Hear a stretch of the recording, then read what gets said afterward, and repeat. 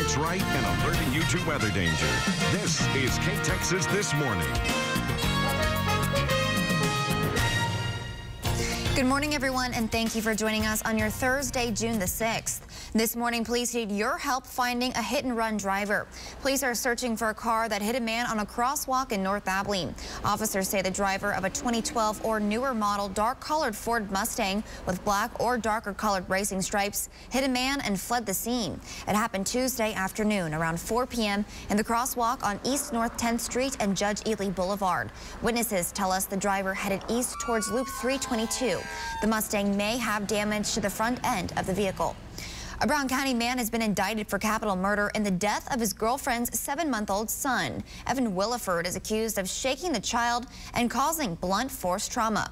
His bond was denied. The child died at Cook Children's Medical Center in Fort Worth. Investigators say Williford was the only person in the apartment when the baby was injured. All right, now let's check in with Jillian for a look at our forecast. Jill, warm and dry weather our way?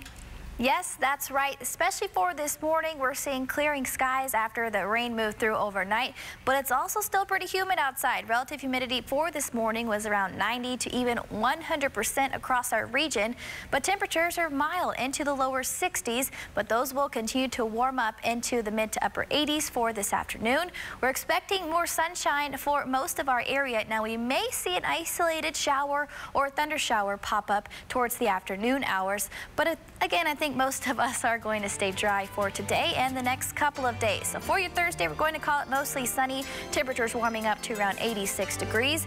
But check out the warm up. We'll continue to warm up into this weekend.